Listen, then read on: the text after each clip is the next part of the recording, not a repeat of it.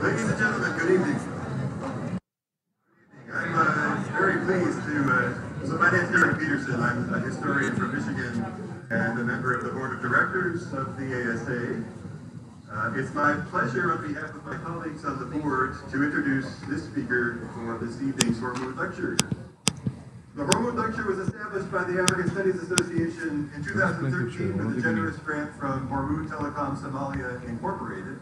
The lecture is meant to focus on leadership, development, and democracy in Africa, delivered every year by an African scholar at the ASA's annual meeting.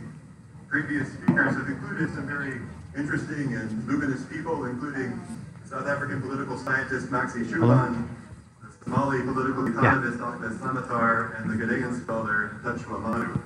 This year's lecture is given by Professor Mahmoud Mamdani. Professor Mamdani, okay, you got no come up introduction here to this audience, but I propose to give one very briefly nonetheless. He is the Herbert Lehman Professor of Government and Professor of Anthropology, African Studies, and Political Science at Columbia University, where he spends about half the year. We're still working. You guys are striking. Call Jeremiah or Kevin. Institute for Social Research in Uganda, where he spends the other half of the year. He's the author and then have those on the van by ASA members for his book in 1996, Citizen and Subject, which won the Best Book Awards, whatever we're going to call it, of the African Studies Association in 1997, the award formerly known as First Debates. I haven't really thought that through. So, this book has just this year been revised and republished by Wits University Press and Princeton University Press, which is a welcome thing, certainly. He's long been involved in the academic life of Uganda, the country of his childhood. He taught at Makerere between 1980 and 1993 and was the founding director of the Center for Basic Research there. Based on his long experience in Ugandan academic life, he authored the important book, Scholars in the Marketplace, The Dilemma of Neoliberal Reform at Makerere in 2007. In 2010, in June, he was made director of the Makerere Institute of Social Research, and in the ensuing years, he built up the academic culture at MISER, as it's called, creating a new PhD program in social science and recruiting really top-notch students. There's now several dozen doctoral students at MISER, and several scholars have in the past year or two completed their studies and defended excellent dissertations. The MISER doctoral students who I know and who I've been able to work with are, without an exception, well-trained, thoughtful, insightful scholars. They're a collective tribute to the work that they themselves have done under Professor Mamdani's direction to encourage and foster graduate education in Uganda's leading university. Professor Mamdani's lecture today is entitled Decolonization and Higher Education, Perspectives Shaping the Postgraduate Program at the Makerere Institute of Social Research. Please join me in welcoming Professor Mahmoud Mamdani.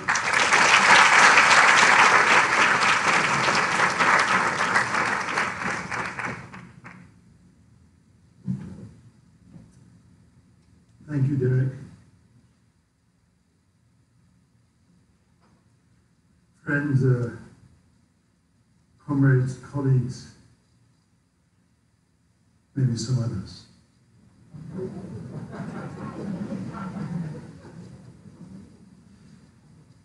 Soon after I returned to Makerere in 2010, I became conscious of the fact that I didn't belong to many networks. Since I had gone to school in the colonial period, when all schools were racialized, all my former schoolmates had left with the 1972 Asian expulsion, with the result that I had no network in Uganda of former schoolmates. Even more important, since I had been an undergraduate in the US and not at Makerere, I did not have a local college network. My only network was of Dar es Salaam exiles. I'd been in exile 72 to 79, very active in exile politics, and we all came back together. I'd come to Makerere in March 1972 as a teaching assistant while doing my research for my doctoral dissertation at Harvard. Expelled 8 months later, I returned in 1979 when Amin was overthrown. I was employed by the World Council of Churches and seconded to the Church of Uganda as what was called a frontier intern in mission. My mission was to research the foreign relations of the Amin regime. I wrote a book on it called Imperialism and Fascism in Uganda, which was published by the World Council of Churches. Those days, everyone had to carry an ID card. I remember the perplexed look on many a policeman's face when they would look at my Church of Uganda ID card with my photo and my name, Hormuud Lecture. The unspoken question was, what is this Muslim doing inside the church? I never answered it. I joined Makerere the next year, 1980, and left a decade later in the aftermath of the 1991 strike, when the World Bank began to restructure higher education in Uganda. The bank claimed huge success for its pioneering program at Makerere, which it went on to introduce in one African university after another. I returned to research this claim in 2007 during a sabbatical leave at Columbia. The result was a book titled Scholars in the Marketplace. There are lots of seats in front. Please, people who are standing in the back, if you want to have a back, something to support your back. Makerere, I realized, had been turned into a marketplace. Every activity had been commodified and had a price tag. Courses and programs, even departments, had to show that they were responding to a market demand. Otherwise, they were written off as so many bad investments. The Makerere reform was justified as a series of survival strategies. The Department of Geography issued a degree in tourism. The Institute of Linguistics trained bilingual secretaries. To attend a meeting, whether on the faculty board or the appointments board, even to invigilate an exam, an academic had to be paid a sitting or an invigilation allowance. The bank argued that higher education was a private good, and since its returns were individual, then individuals must pay for it in the form of market-determined fees, whether or not these were affordable. With the admission of private students, numbers skyrocketed from 6,000 to over 40,000 in a decade and a half. Academic staff were offered twice their normal salary if they taught the same classes in the evening as in the day program. Fees earned from private students were divided between departments and faculties and management. At the start of the reform, individual departments and faculties kept 90% of the fees, and the central administration received 10%. Academics were happy with being paid higher salaries, except that they had no time. We had no time for research. Makerere began to resemble a glorified technical college, or at times even a secondary school. The only exception were the science faculties, which refused to introduce an evening program, saying they needed the evening, the afternoon, for laboratory work, and refused to admit more students. The World Bank went further, demanded and got a transfer of government subsidies from higher education to primary education. The result was the introduction of free primary education and alongside fees for higher education. But since an expansion of primary education required strong support from higher education institutions, by way of training of teachers and preparing appropriate curriculum and textbooks, the resulting crises cut across both primary and higher education. At Makerere Institute of Social Research, MISR, the acronym is MISR. I am the director of MISR. When I say that to donors, they're very happy.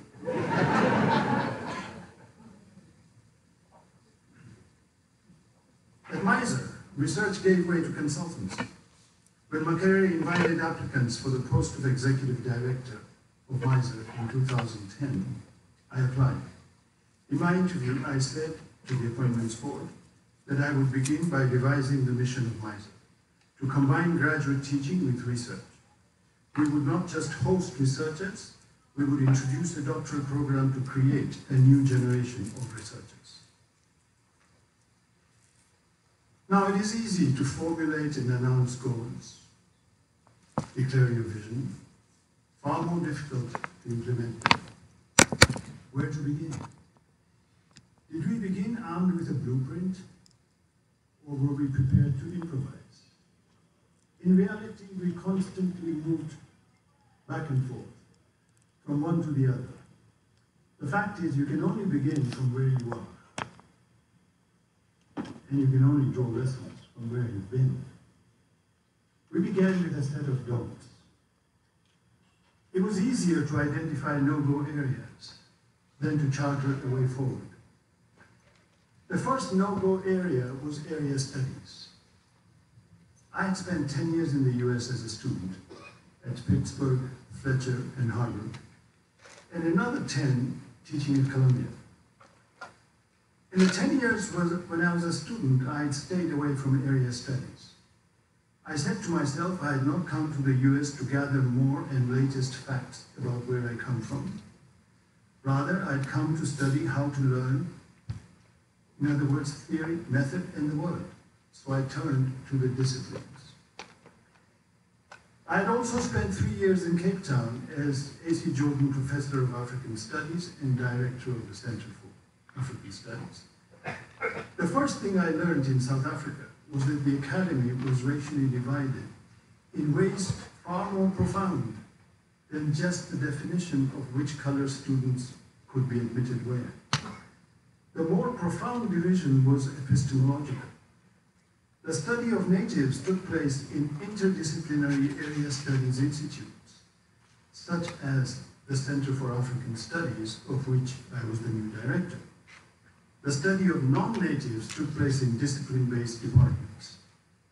Theory and comparison were the preserve of departments. Area Studies Institute simply applied theory. Now, theory is born of comparison.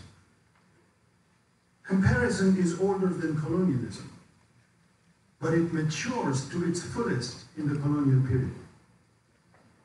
The Greeks made modest comparisons, first between cities like Athens and Sparta. Later, they turned to larger contexts, Greece, Persia, Egypt. Then came Arabs and Berbers. The great Berber historian Ibn Khaldun and the Arab traveler Ibn Battuta compared the Mediterranean, the North African, and the West African worlds. Others compared Arabia and lands to the east, particularly India.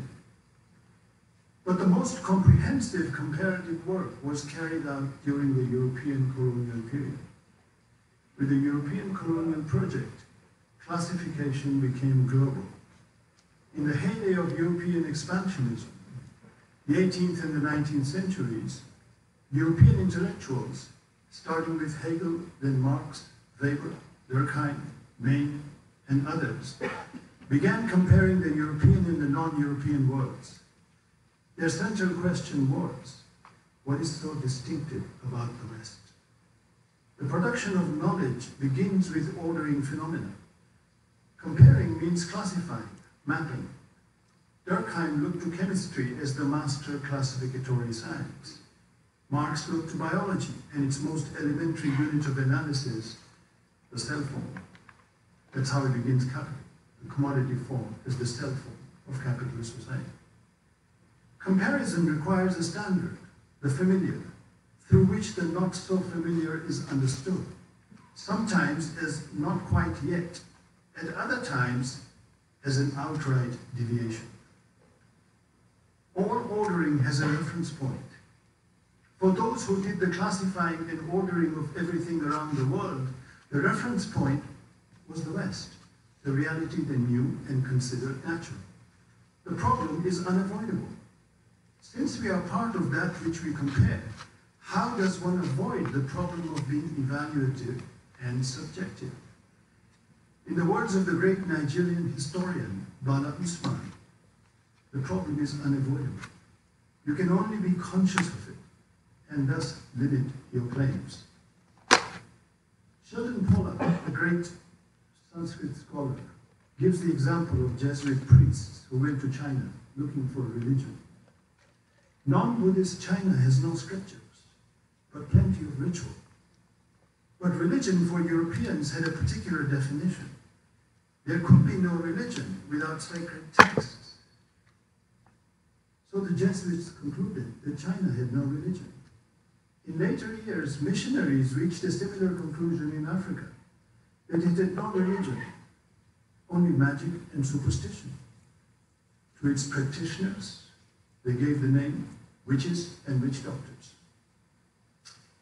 It is this knowledge-producing and not just knowledge-transmitting apparatus that was brought to the colonies starting in the 19th century. I'm talking about universities. We get the concept of a university from the pre-modern period.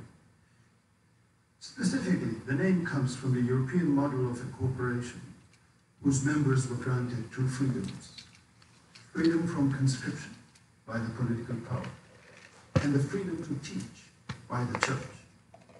The modern university went through a number of changes, external and internal. Externally, it claimed to be independent of the church, but it was not independent of the state. It was, though, autonomous of the state. This autonomy is inscribed in faculty governance. The modern university has three clearly defined groups: students, faculty, administrators. Second, it's a fee-paying and degree-awarding institution. It authorizes knowledge. So that to be considered an economist, you need a degree in economics awarded by an accredited department in an accredited university. Finally, knowledge in this institution is disciplinary. Degrees are awarded in disciplines, and disciplinary gates are managed by discipline-based bodies. The prototype of this modern university was the University of Humboldt, created in the aftermath of Napoleon's conquest of Prussia in 1811. The defeat triggered a great social renewal in Germany, and it led, among others, to the emergence of a new kind of institution of learning, one supported by the state and mandated to produce the human resource considered necessary for this renewal. It is this basic model of the university that spread from Germany to other parts of Europe, the United States, and elsewhere. Except for two differences. When it came to independent countries, Europe, US, this model was adapted and changed as the result of a process that was both top-down and bottom-up. But when it came to the colonies, this institution was implanted, not even grafted, as a strictly top-down project.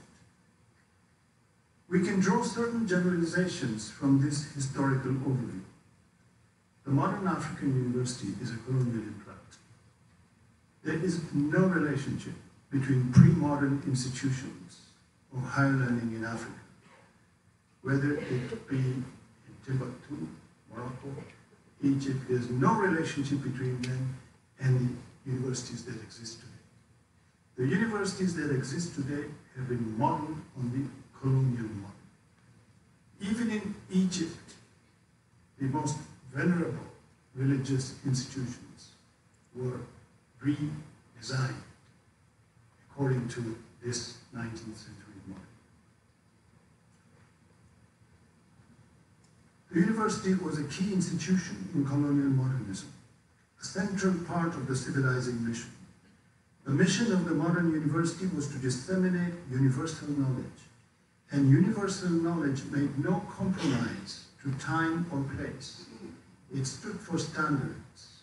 It claimed to be a center of excellence, a global center. It was the first institution dedicated to the idea that one size fits all. It was the mandate to create cadres. Its mandate was to create cadres who would faithfully discharge this mission.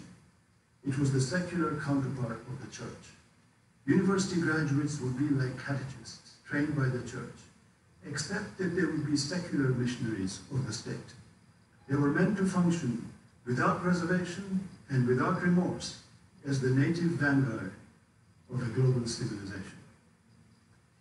Now, the first challenge to this notion of the university as an institution charged with a universal civilizing mission came from the nationalist movement. That challenge broadened the mandate of the university from both just excellence to include relevance.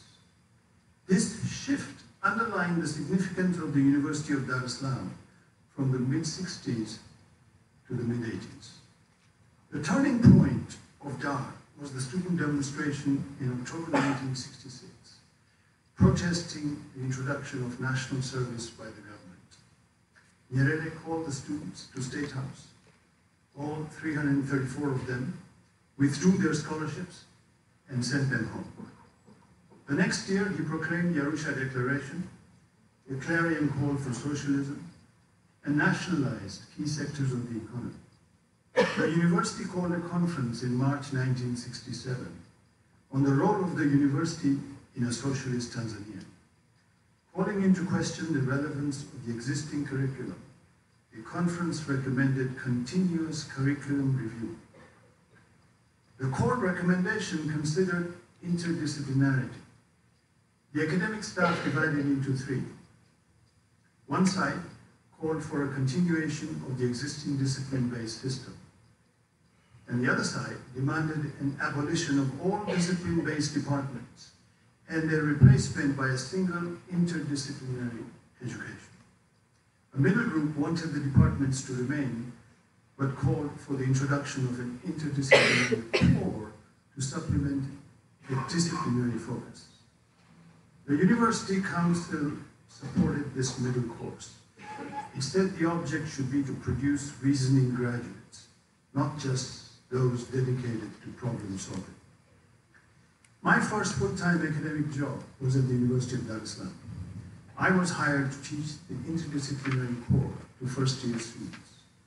This was a year-long double course called East African Society and Environment, taught to all students in the arts and social sciences.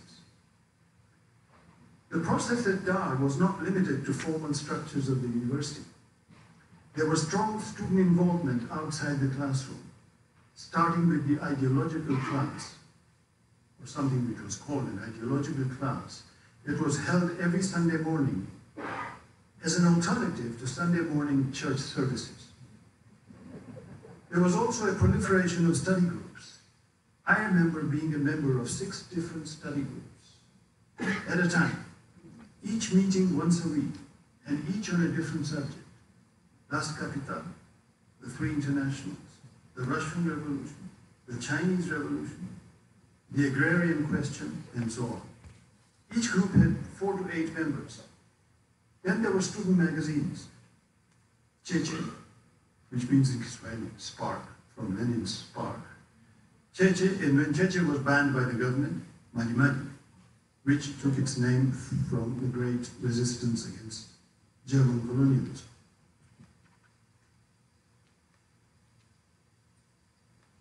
On the other side of the border was Makerere.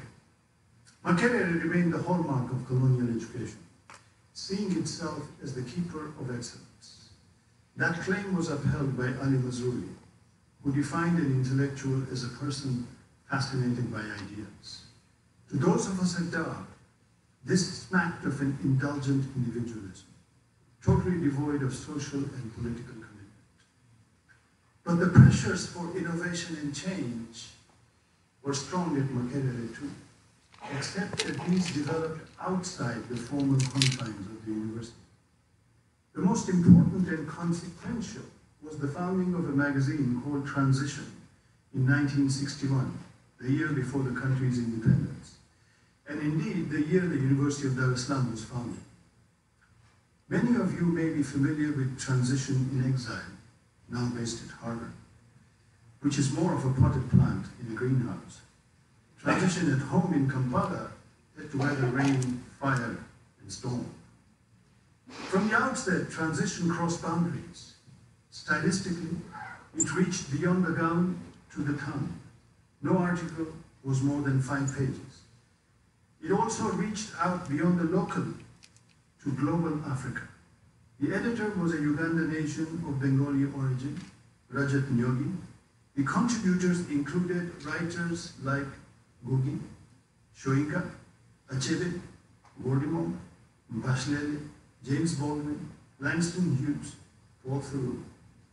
Academics like Mazrui and nationalist politicians like Nyerere, Mboya, Kaunda. Ironically, Transition made the university scholarship more relevant to town than anything produced at Dar es Salaam.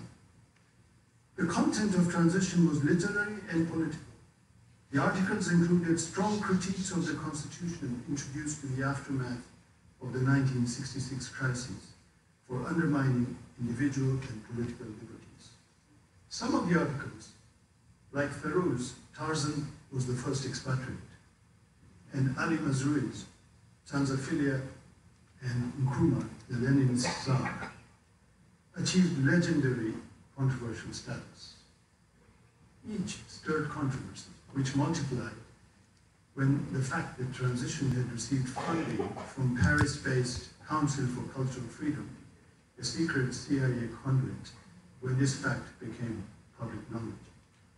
The Obote government used this fact to close the magazine and imprison its editor, Rajat Nyogi, along with the writer in question, the writer of the story about Constitution, the new Constitution, the writer in question being Abu Mayaj. Both the scholarly and the political debates of that period focused on the question of radical nationalism. The discussion focused on the inner and the outer dimensions of militant nationalism. A key work underlining the larger global significance of militant nationalism was Walter Rodney's How Europe Underdeveloped Africa. Radical nationalists contended that whereas colonialism had ended, imperialism had not. Militant nationalism was a response to the demands of a continuing struggle. The critique of militant nationalism focused on its inner dimension. It came from both the left and liberal circles. The left critique was formulated by Issa Shilji in 2 books, The Silent Class Struggle and Class Struggles in Tanzania. Questioning Nyerere's claim that the country was building socialism, Shilji argued that nationalization had actually led to the development of a new type of bourgeoisie, one that had privatized public enterprises or treated public enterprises as private property. He called it a bureaucratic bourgeoisie. The liberal critique came from Ali Mazrui and for a while from Abu Mayanja in Transition. The focus was more political. Militant nationalism had appropriated the mantle of the nation and stifled democratic freedoms. Mazrui called on intellectuals to strive for autonomy from the new African state and its nationalist rulers. In the debate between Rodney and Mazrui, we at Dar es Salaam lined up behind Rodney and dismissed Mazrui as some kind of a gadfly. Of course, Rodney was right. Place matters. Scholarship needs to be anchored in time and place. Universities cannot just be centers of excellence. In that case, they may as well be on the moon, which is why they must also be centers of relevance. But today, in retrospect, I think there was more to the debate than we realized. The debate between excellence and relevance was not just an ideological debate.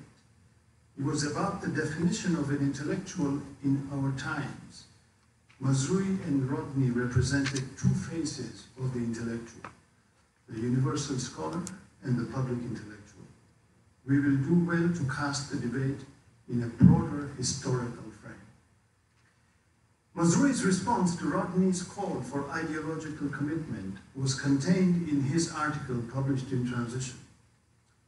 The article was called Tanzaphilia. Mazrui defined Tanzaphilia as an opium of Afrofibers. Nyerere's Tanzania, he said, had cast a romantic spell over the left. Its effect was particularly marked amongst Western intellectuals who were complicit in the drift to one-party rule. Many of the most prosaic Western pragmatists, wrote Mazrui, have been known to acquire a dreamy look under the spell of Tanzania. Mazrui cast a worried eye on the radicals at Dar, but he singled out Colin Lees, who had in 1961-62 been principal of Kivukoni College, an ideological school in the mode of Ruskin College, also in Dar es Salaam, established by Joan Wicken, a graduate of Ruskin College, but she also happened to be Nyerere's private secretary. Lees had lamented that besides the three obvious social ills, poverty, ignorance, and disease, Tanzania was also suffering from a fourth, empiricism. Mazrui was alarmed by the possibility that Dar too would become an ideological college as a result of pressure from a super-left. Responding to figures like Lees, and presumably to the entire string of left intellectuals at Dar, including Rodney, Shivji, Nagudere, and maybe even I myself, for whom Mazrui thought ideological orientation was everything. In this article, going back to Tanzaphilia, he invoked a deeper epistemological reality, which he called mode of reasoning. Ideological orientation, Mazrui argued, is superficial and malleable.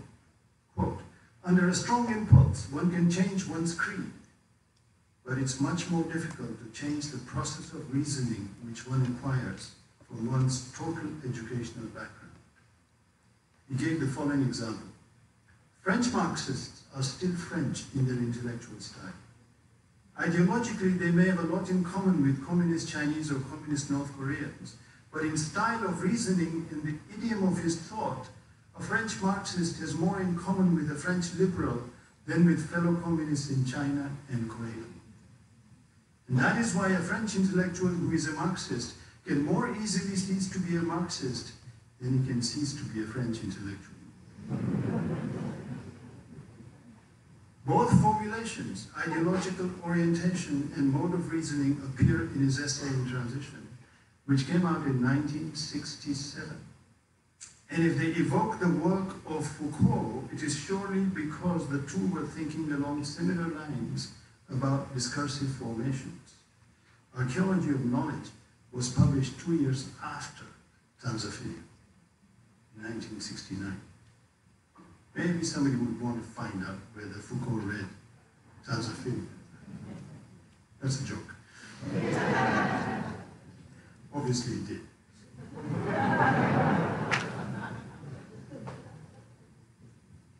I wrote of this some few months ago in London Review of Books. In a letter to the editor, Colin Lees objected that I had obscured the Cold War context that lent legitimacy to radical nationalism. But my purpose was not to return to the parameters of the early debate, the left highlighting the danger of imperialism on the outside and liberals pointing to the undermining of democracy on the inside.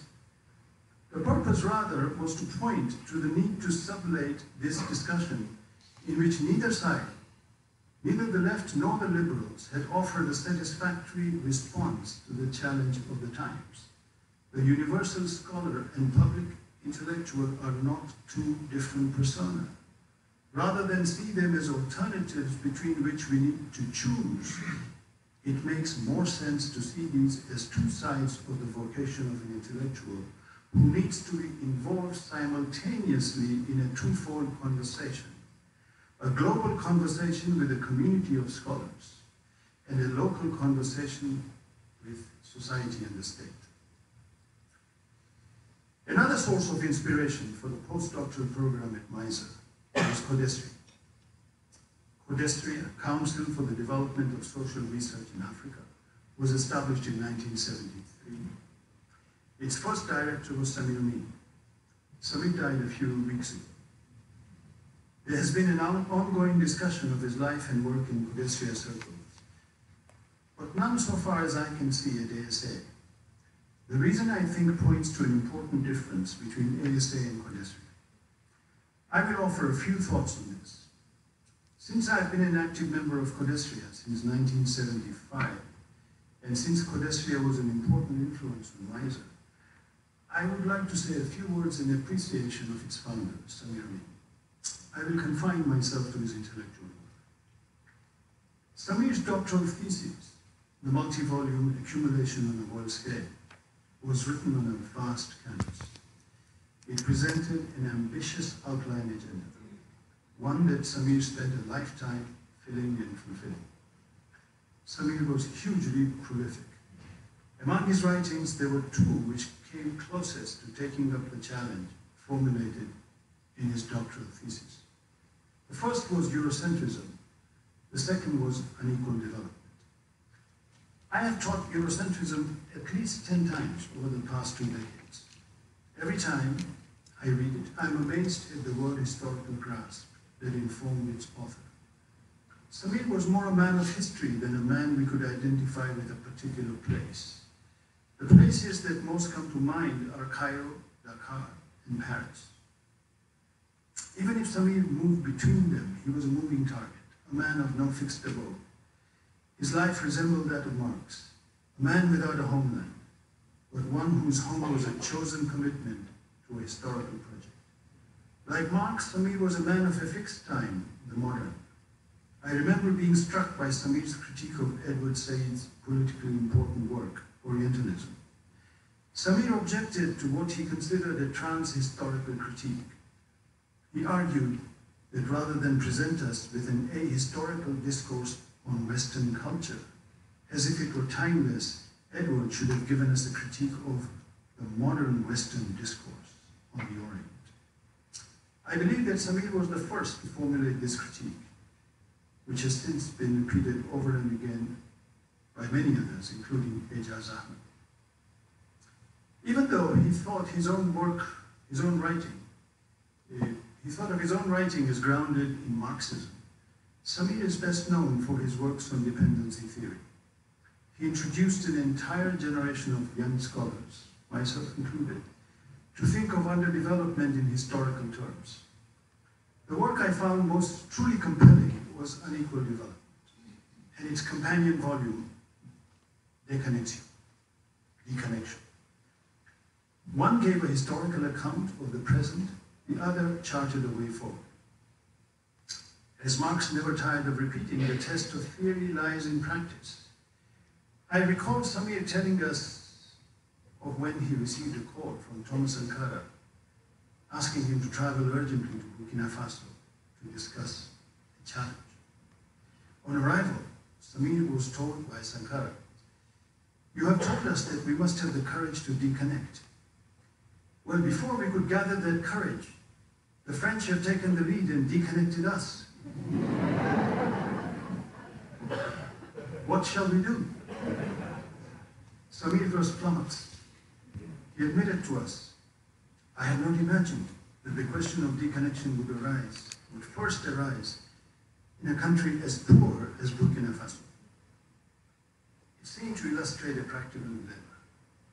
Whereas prescriptive formulas, one size fits all, as short and succinct as deconnection, seem to apply to one and all without discrimination or difference.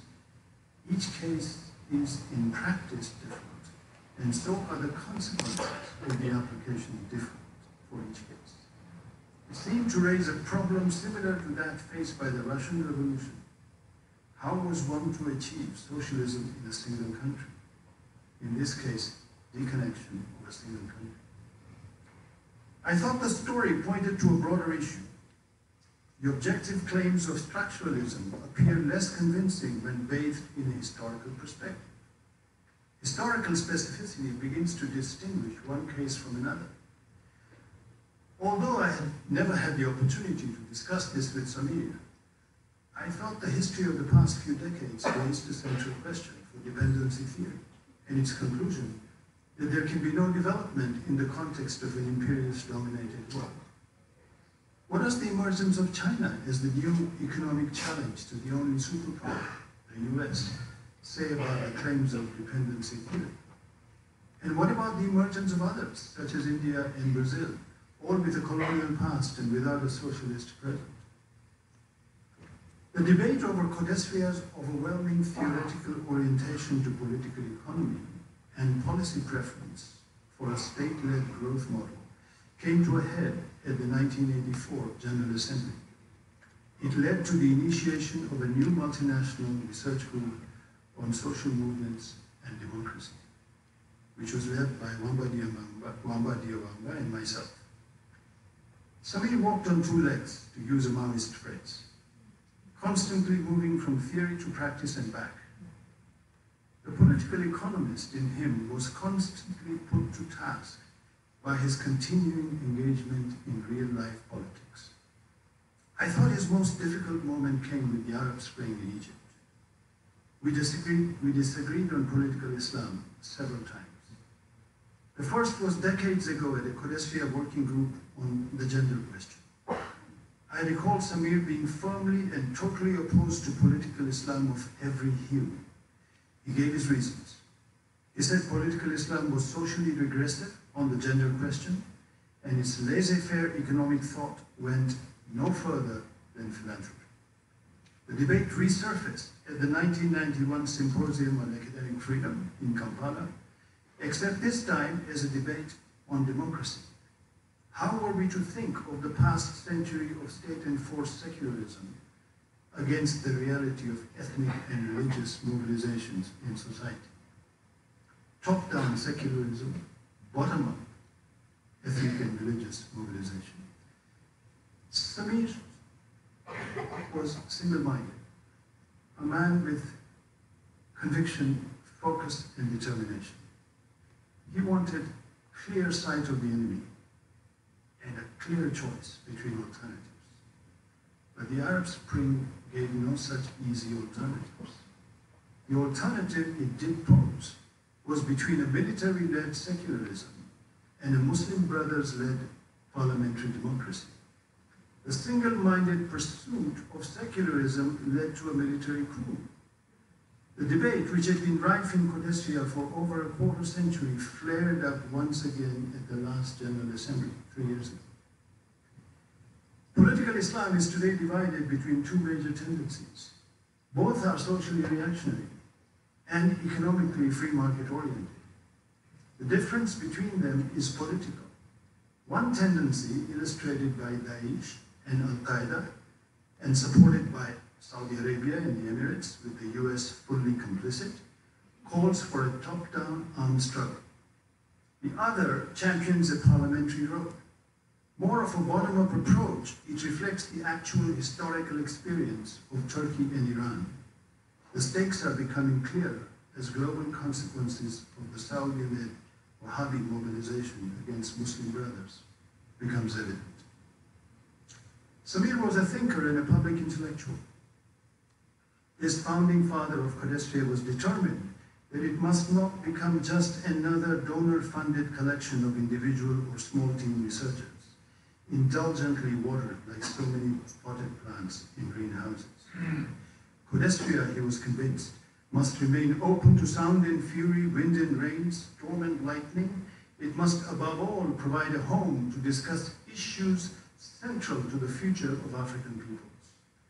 In the absence of a real African parliament, it must function like one.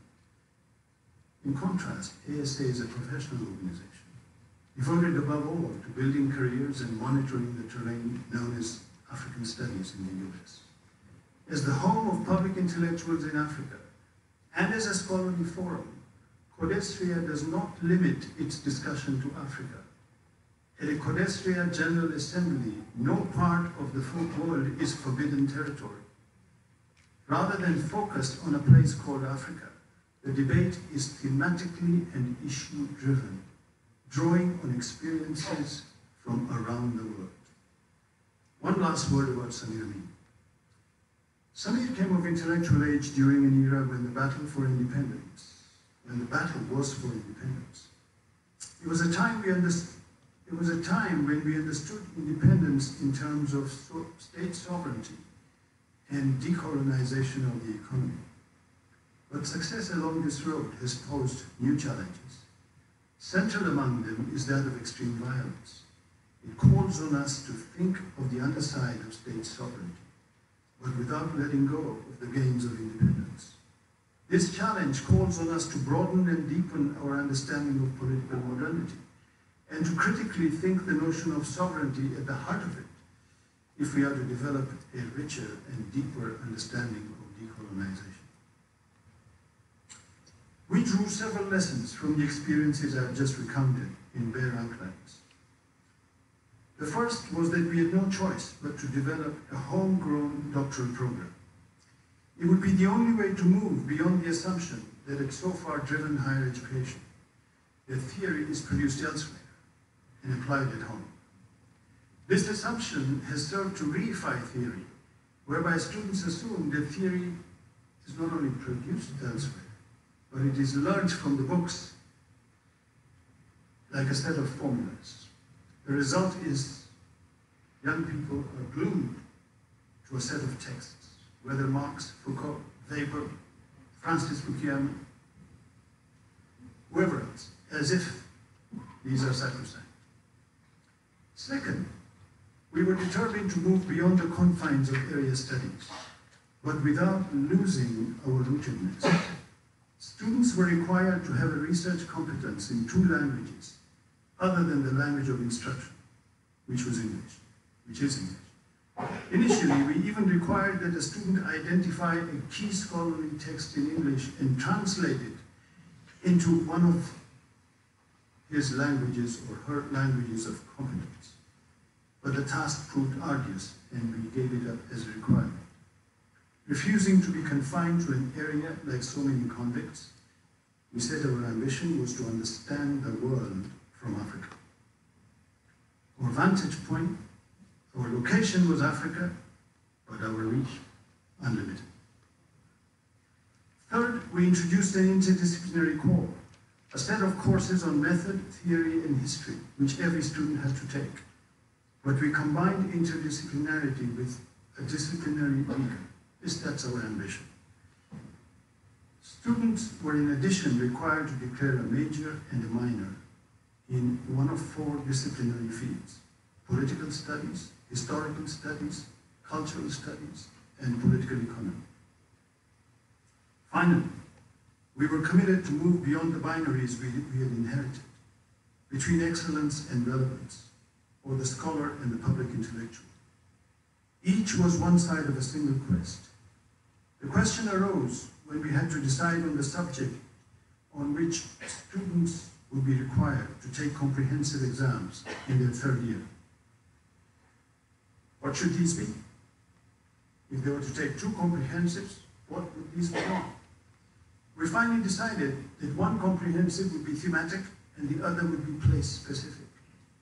For the thematic exam, the student would define a theme, say the land question or political violence, and then proceed to identify key debates, authors, and texts that have shaped the literature on the theme globally over different periods.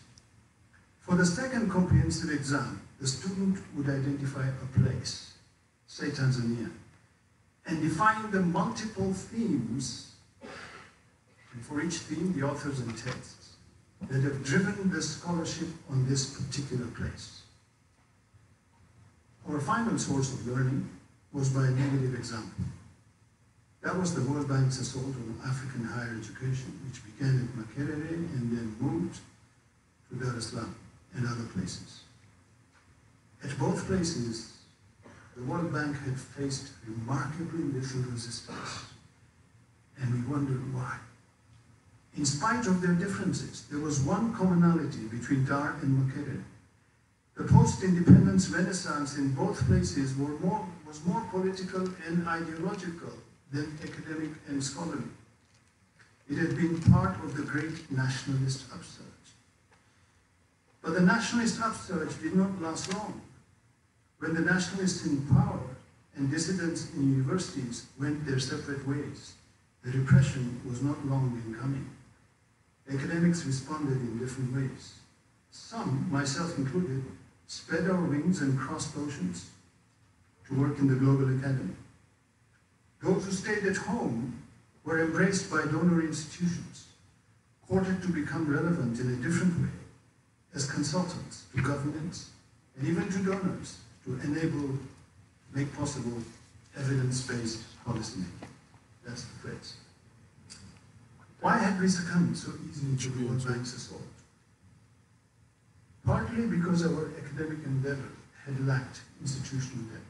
In my 6 years at Dar in the 1970s and nearly 15 years at Makerere in the 80s and 90s, I cannot recall a single discussion on the need to develop a doctoral program. Had we developed viable doctoral programs, we would not have ceded the ground on research that easily. The unquestioned assumption was that doctoral training would take place overseas. This is why research at both institutions came to be identified with individual scholars and diminished as and when these scholars migrated or left the institution in question. This is what happened at Dar with the departure of the generation in the 70s. There was also a second lesson. The university was in society, but not yet quite off it. When academics got involved off campus, it was out of individual need, to earn extra money or to strive for government favors or government positions.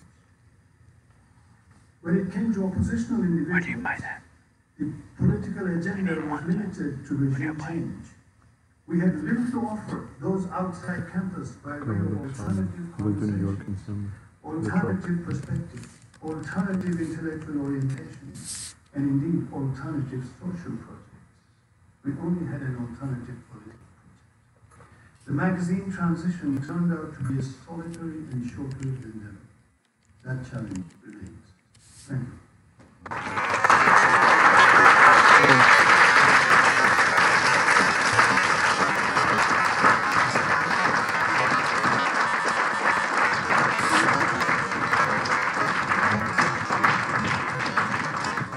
Thank you very much indeed, Professor Mamdani. Professor Mamdani has agreed to take a few questions. We are meant to start the award ceremony in about 30 minutes. We'll spend between 10 and 15 minutes with questions. If you would like to ask a question, please would you pick up your hand. There will be a microphone circulating. We keep the questions compact and ending.